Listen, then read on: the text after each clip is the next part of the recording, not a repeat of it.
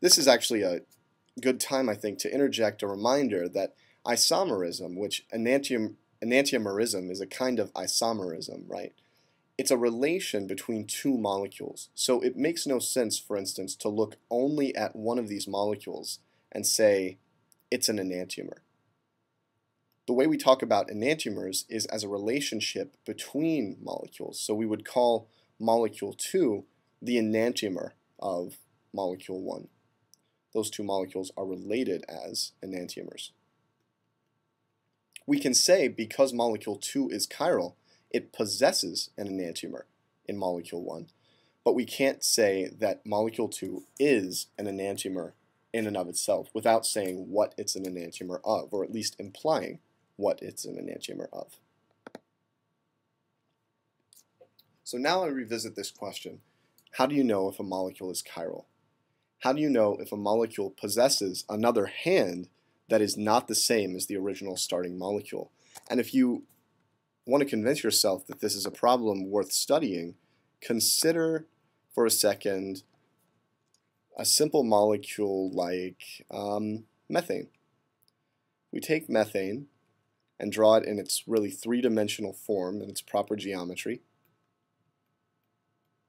The mirror image of methane, if we just reflected it through a mirror and literally drew what we saw, would look something like this.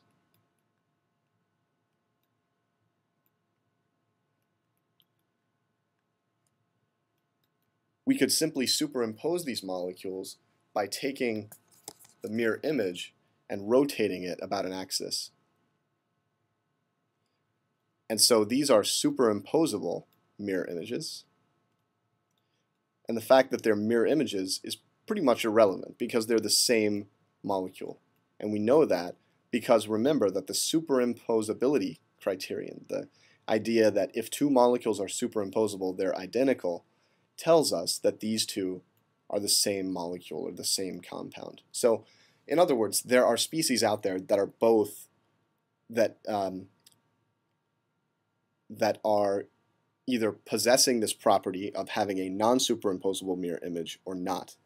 If they don't, we call them achiral. So methane is an example of an achiral molecule, whereas, for instance, the examples we saw on the last slide are chiral molecules. That is, they possess mirror images on which they are not superimposable.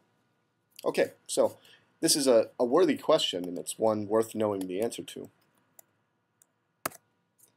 The way you know this is, first of all, what I mentioned before about a carbon with 4 different ligands attached. We call that a stereocenter. You'll sometimes see it called a stereogenic center because it's a generator of stereochemistry. Really, stereo is the key word there. Stereo means space in Greek and was coined to sort of encompass all of the spatial aspects of molecules. And so anytime you see a molecule containing 4 different ligands attached to carbon, you know you're looking at a stereocenter in that carbon. So to give you a real-life example of this, let's take this alcohol.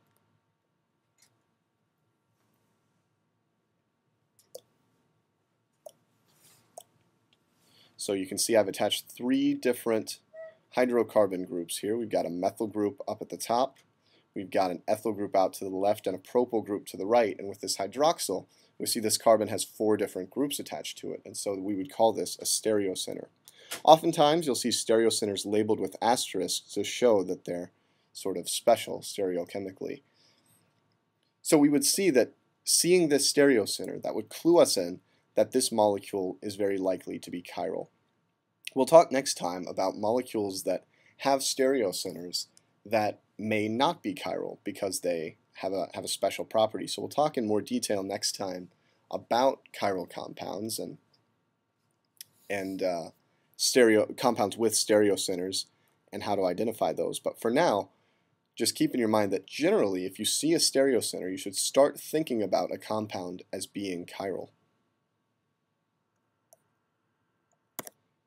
Alternatively, if you see a molecule that doesn't possess a plane of symmetry, you know you're looking at a chiral molecule. So an interesting example of this is actually from the realm of inorganic chemistry. you can take a cyclopentadiene anion, which looks like this, and if you complex it with iron, what you get is sort of an interesting looking complex like so.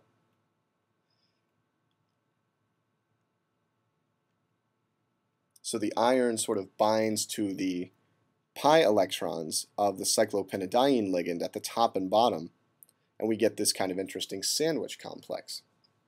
If you attach ligands to this sandwich complex, then you can actually generate chirality. So for instance, this molecule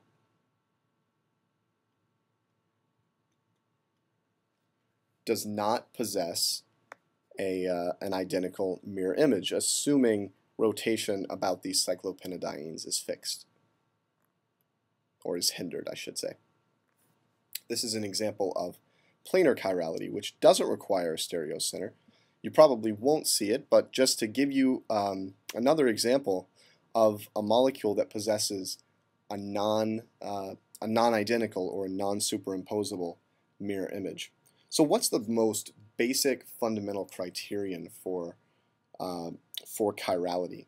I think is a perfectly valid question to ask, and one that you should definitely become familiar with. The ultimate criterion is the possession of a plane of symmetry within the molecule. To see why this is, consider a molecule like propane. We've seen propane before. Let's come back to it again.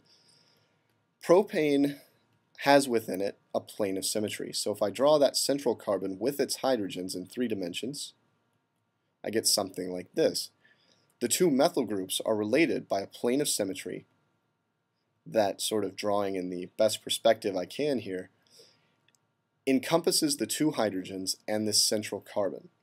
So I'll highlight everything in that plane in red here.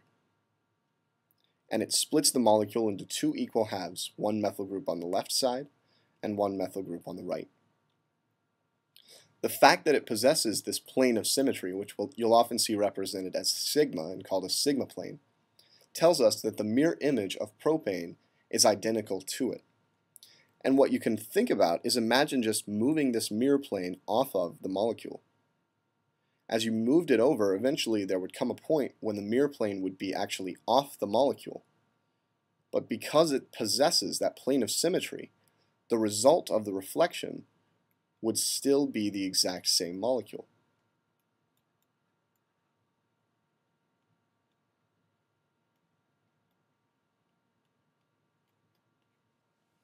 So anytime you see a molecule that possesses a plane of symmetry, you instantly know that it is achiral. That is, its mirror image is identical to itself. Any molecule that does not possess a plane of symmetry, and you can think about how a stereocenter, a carbon with 4 different things attached, would sort of break the symmetry of a molecule and prevent it from having a plane of symmetry. I think that's actually an interesting thing to kind of meditate on. But any molecule that does not possess a plane of symmetry is chiral, and this is the most basic criterion for chirality.